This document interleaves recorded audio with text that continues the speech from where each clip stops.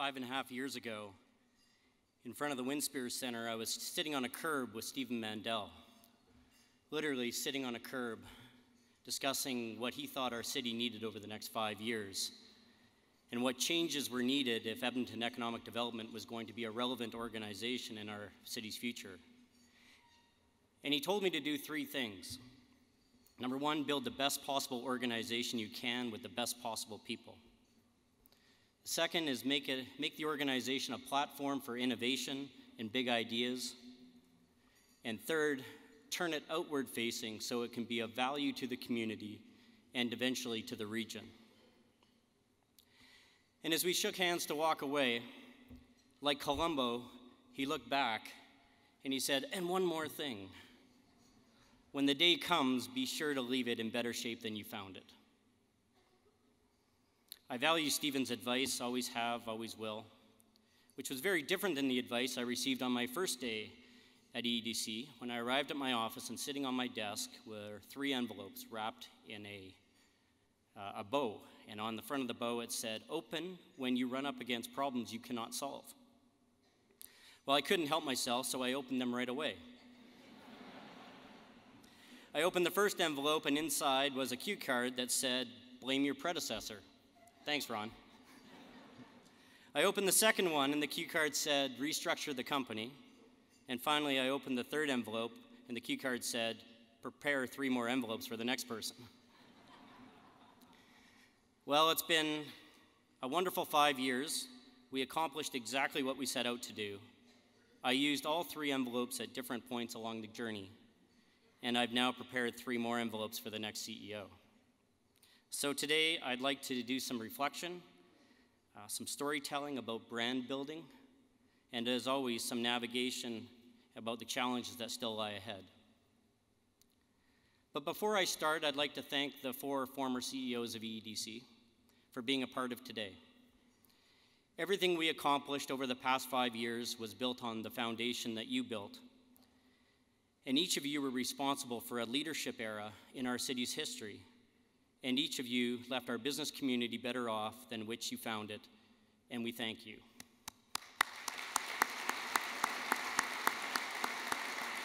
I'd also like to thank Mayor Don Iveson and Edmonton City Council, past and present. As my predecessors can attest to, a key reason an arm's length organization exists is to bring private sector thinking into the public sector, to help the public sector achieve their long-term goals. So, for giving me the latitude to always put the economy first, for the latitude of building an incredibly persistent team, and for the latitude of operating with a respectful dose of irreverence, Mayor Iveson and Council, we thank you too.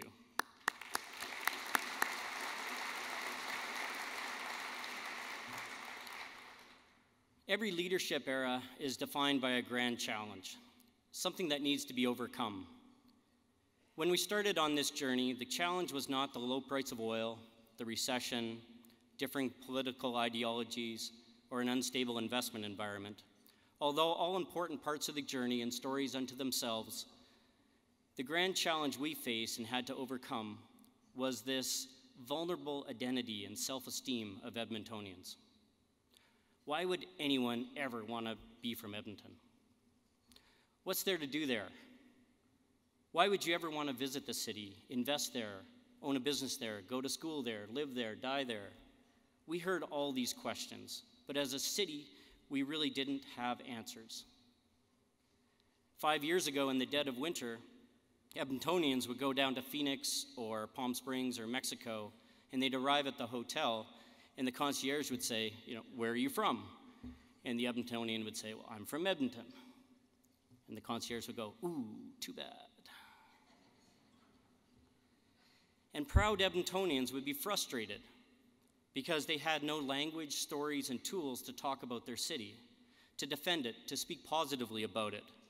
So they just sink their chins into their chests, avoid eye contact, and quietly walk away. That was our challenge. That was the reaction and the feeling we needed to interrupt and forever overcome. 5 years ago, City Council created their economic development plan called The Way We Prosper, with tremendous input from the business community, who identified goal number 1 to be a confident and progressive global image. City Council, our shareholder, then tasked EEDC with delivering on that goal, and that goal would define the last 5 years. And it started early. I was 1 month into the job when I got called in front of City Council. It was budget time, and we were requesting a little bit more money in order to market and position the city globally. And it was Councillor Amarjeet Sohi, his turn to answer question, now Federal Minister of Infrastructure Sohi.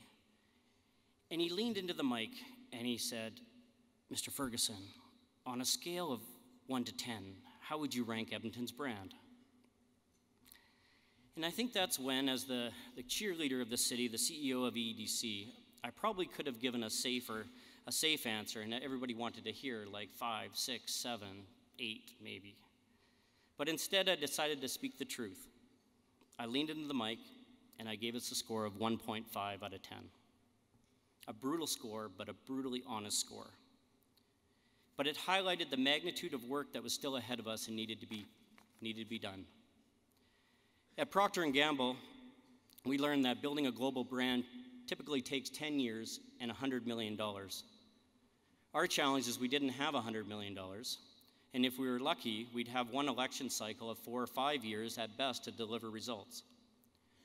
So with that context, and $1.5 million from the image and reputation budget, we set out to fundamentally reshape the Edmonton brand from the ground up, starting with a grassroots engagement campaign called Make Something Edmonton, and a 5-year goal of having Edmonton starting to appear on lists of national rankings or international rankings, and Edmonton starting to be positioned as one of the exciting cities to watch in the Northern Hemisphere.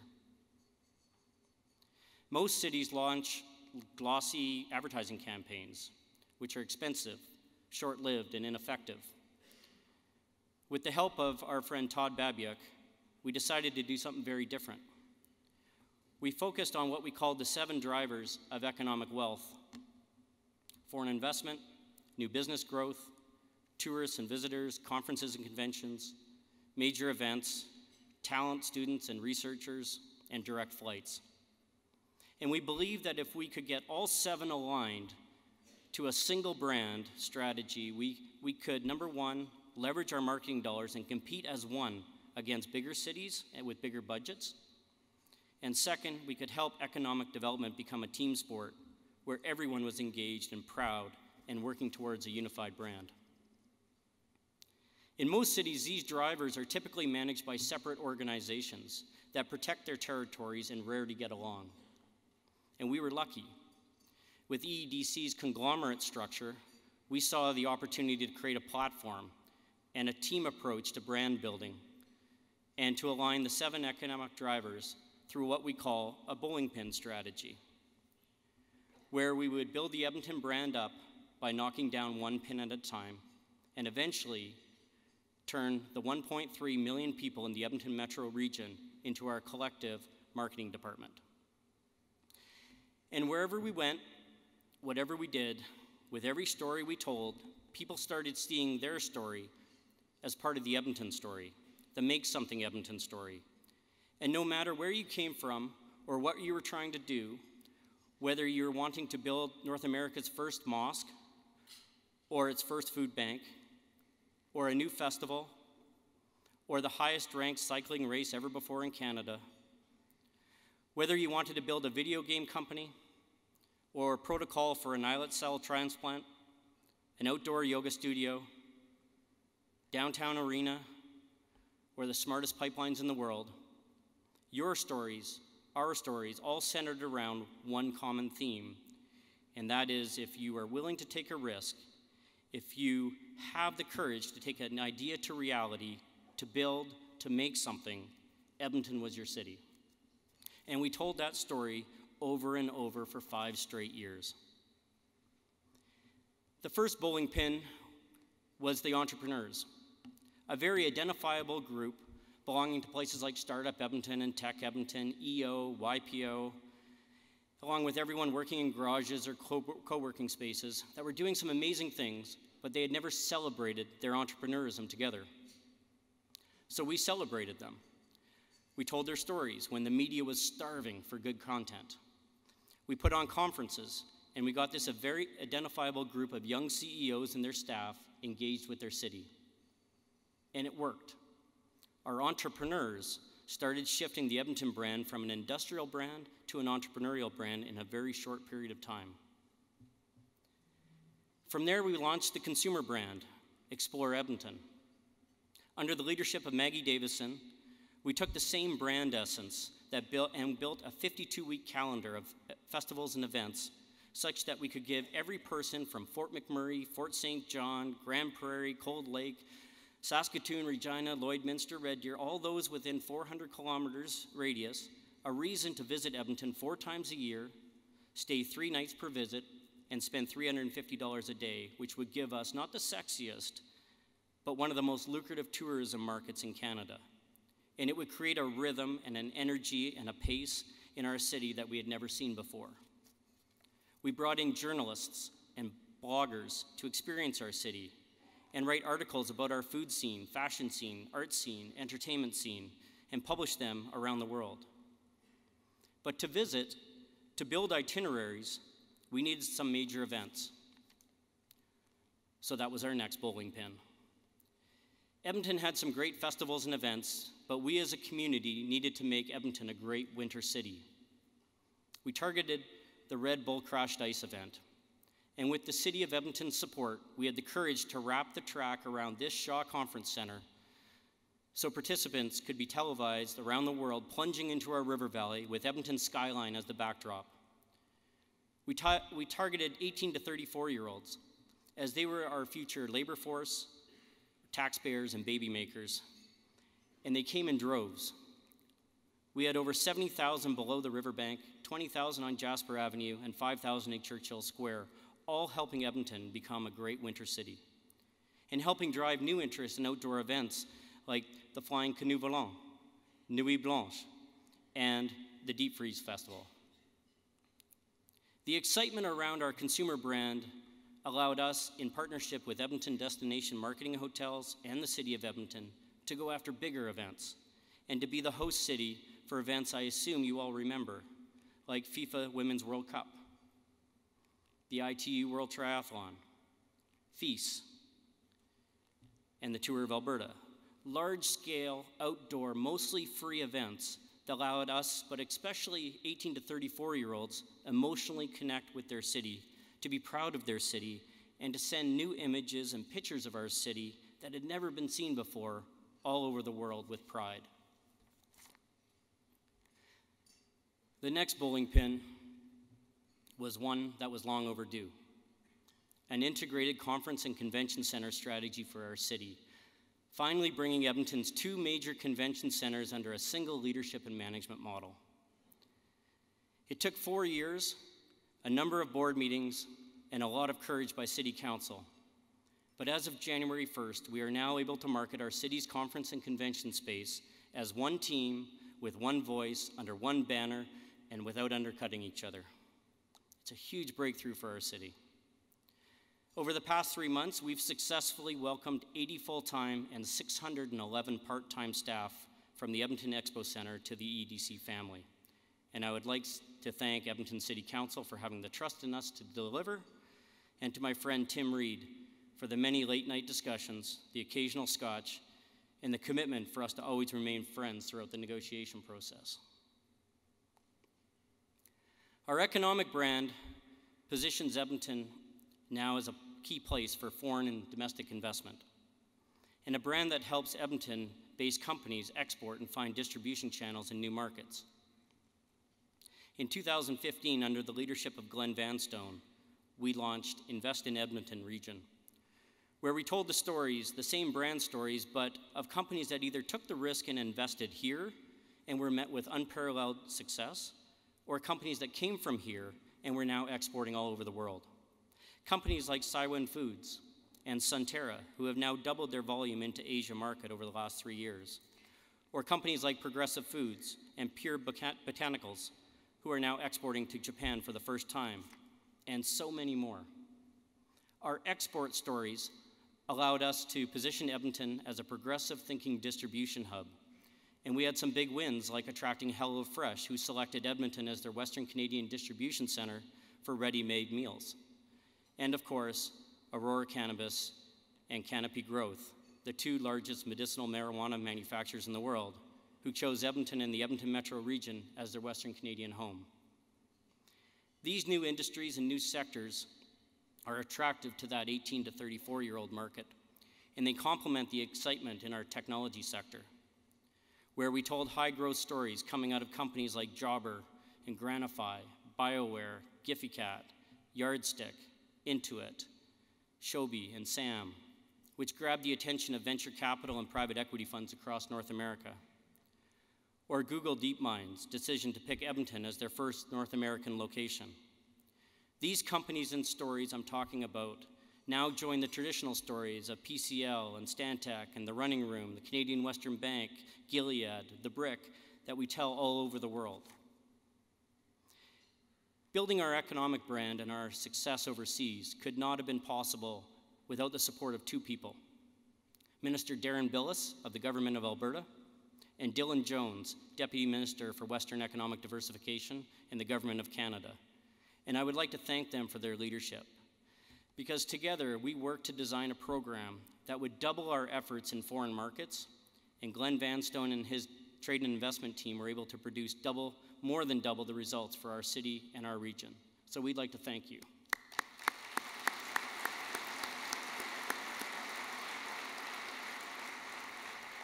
The journey we've all been on in the last 5 years has changed our trajectory forever.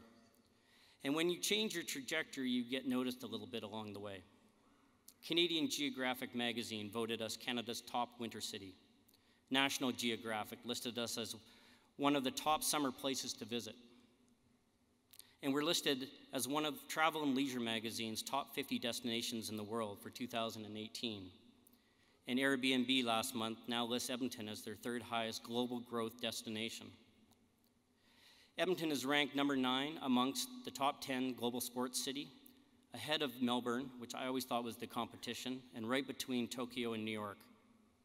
And our culinary food team and food scene was frequently recognized, with Air Canada awarding 3 of their top 10 restaurant honors to us in 2017. That little bowling pin strategy was working, and we were all on our way to achieving a confident and progressive global brand. And then the phone rang. It was October 21st, this past year, and the call was from the head of Resonance Consulting, a global firm that ranks the world's best cities and the world's best city brands based on 6 detailed attributes: place, product, programming, people, prosperity, and promotion. This is the holy grail of our industry, the list that everybody wants to be on. They never ranked Edmonton before, but we knew that they saw us win the Place Branding Award in London in 2016, and they saw us do a keynote address in New York in 2017, and we knew that there was growing interest. When the phone rang to let us know that we were on this year's list, we were delighted, but we actually went into damage control. No, seriously, we went into damage control, thinking the first year we'd surely be number 98, 99, or 100, and our critics would be all over for us for not doing our job. But then the next morning, at 10 a.m. our time, 5 p.m. in London, the list came out, and there we were debuting at number 60, right between Bangkok and New Orleans, the perfect spot for Edmonton.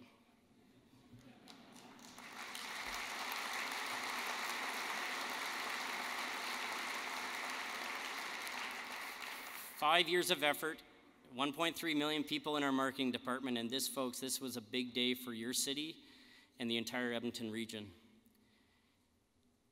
It is key for us to understand that the rankings didn't judge us on a single slogan or ad campaign. Instead, they judged us on who we are as Edmontonians, a unique collection of people on this particular bend of the North Saskatchewan River, on the sum of all our parts. Those from away who come here and write about us or assess us to rank us see something special, even though we don't always see it in ourselves sometimes. At EEDC, Every member of our team believes it's time for Edmontonians to embrace our collective story with pride, with confidence, and maybe even with a little swagger. Maybe through something like this. This is a city of grit and love, a work hard, play hard kind of place. We get up early. Man, it can be so dark, but that's what we got to do, to compete. If you're born with a silver spoon or want to sit on the beach all day, this probably isn't your kind of place. People here work hard, study hard, work out hard, hurry hard, cheer hard.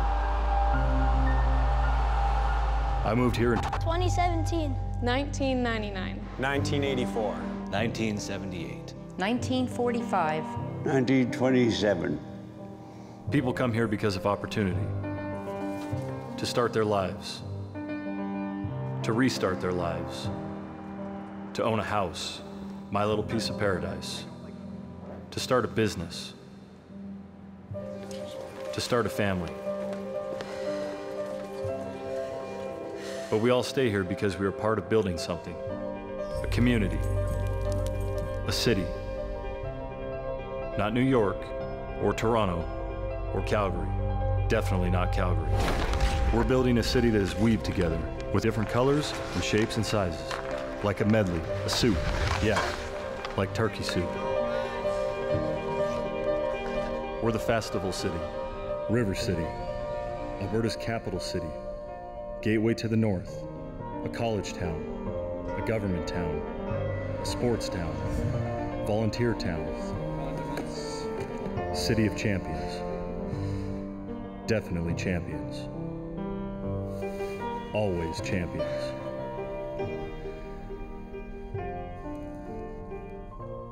I wouldn't live anywhere else.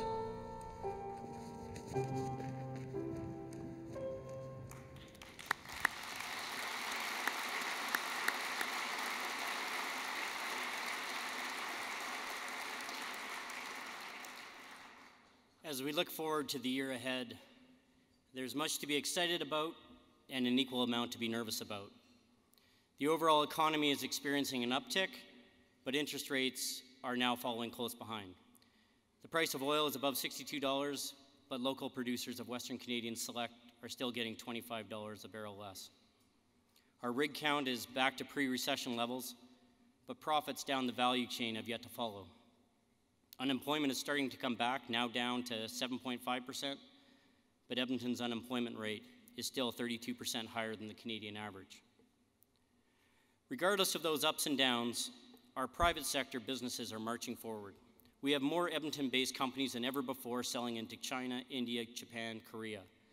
We have more Edmonton-based companies than ever before investing in new technologies. We have 5 condo towers and 2 hotels looking to put a shovel in the ground. Groups like Edmonton.ai, wanting to create 100 artificial intelligence companies in the next 2 years. That's 1 company a week who will help fill our surrounding office towers as they grow and expand. We also have tech companies graduating out of Startup Edmonton and the TELUS T-Squared incubator every month. Healthcare companies to be graduated out of the Merck Accelerator at Tech Edmonton, and a new cannabis incubator coming on stream in the months ahead.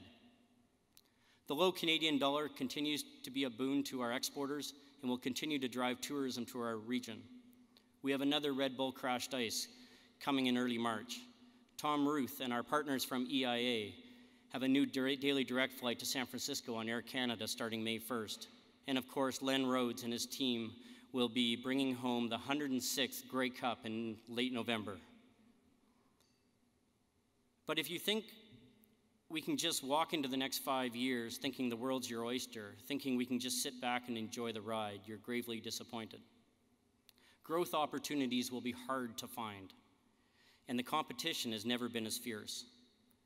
Growth will require a new level of risk that will make many existing businesses uncomfortable. Growth will require investment in new technologies, new people, new markets, and new programming languages like Lisp or Prolog or Python. And that's traditionally been uncomfortable territory for many of our business owners, and where we rely on great advisory firms like Deloitte, our sponsor today, to help navigate their path forward. The new normal will be anything but static.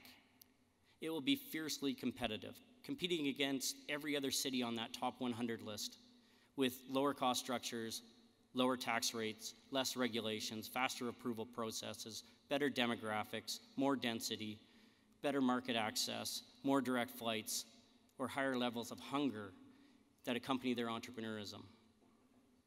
And that will bring about a test for our city. As the price of oil is driven higher and higher by emerging market demand and geopolitical instability will restrict supply even more, the question ahead for Edmonton is, will we choose to play as a confident and progressive top 60 city in the world from here forward?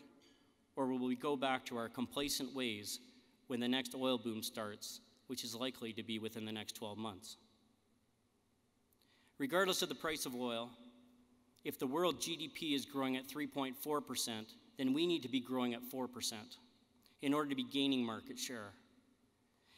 And gaining market share needs to be our collective mindset. If gaining market share is our collective mindset, and Edmonton is growing at 4% a year, it's amazing how it changes how we talk, how we plan, how we make decisions. If companies and our population and our GDP is growing at 4% a year, that would double the size of Edmonton in less than 20 years. What if we told that to the world? What if we told that to Air Canada? What if we told that to Nordstrom's or Red Bull or Google? 4% is a mindset. Gaining market share is a mindset. Being the capital city of Alberta is a mindset. Overtaking Calgary to become Canada's 4th largest city is a mindset.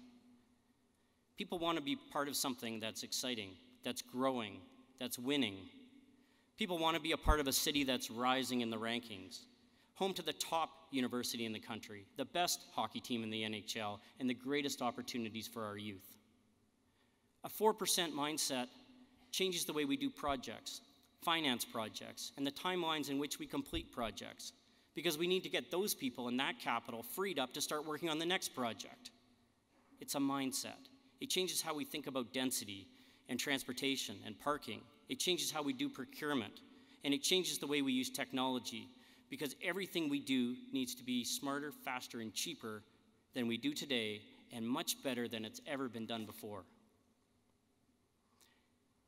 For 5 years, I've stood at this podium talking about complacency, technology change, emerging market change, demographic change, environmental change, and the need to put ideological differences aside and achieve compromise in order to grow, not spend or cut, but grow our way out of the current economic predicament. I understand that sometimes these ideas are uncomfortable, but I took this role with the goal of increasing the prosperity of wealth of Edmontonians, increasing and investing in the initiatives that grow our economy, improving our competitiveness, and building the Edmonton brand, and I will always challenge those initiatives and policies that do otherwise in this role or the next. It's nice having a 5-year plan and an end date, as it motivates you to get things done. In that time, we doubled the size of EEDC. We took a budget of $32 million and grew it to where it is next year. It'll be almost $70 million. We now employ over 1,100 people. Our work delivered almost $200 million in economic impact last year, up from $126 million in 4 years earlier when we first started measuring impact. That's a 9x return on every City of Edmonton tax dollar we receive, all while reducing our reliance on the City of Edmonton tax dollars and the tax levy from 48%, where we started, to what will be 25% next year. 5 years ago, my Chief Operating Officer, Derek Hudson, and I set out to redefine what an economic development agency is capable of doing. We brought in an entrepreneurial culture and set out to accomplish what that former mayor on the curb challenged us to do: to build an organization that had the strategy, knowledge, process, tools, and culture to compete and win. Our board members, over the last 5 years, gave us the courage and the encouragement to go make you, the community, proud. And through the process, we created an organization that is now considered to be one of Canada's most admired corporate cultures. It's been an incredible journey. The executive team we built The people on the screen deserve so much credit, as they are the best team I could have ever asked to be a part of. We've laughed together, we've cried together many times. We've experienced the full economic cycle, political cycle, and relationship cycle that comes with the work we do, the highs and the lows. But every single day, these people and the 1,100 people that work alongside them get up every morning knowing they've been given a unique responsibility, a responsibility to build a city that is truly remarkable. The EEDC that is here today is better than we found it, and I can proudly say that you, the business community, are in very good hands. It's been my absolute pleasure to serve, and I thank you very much. Thank you.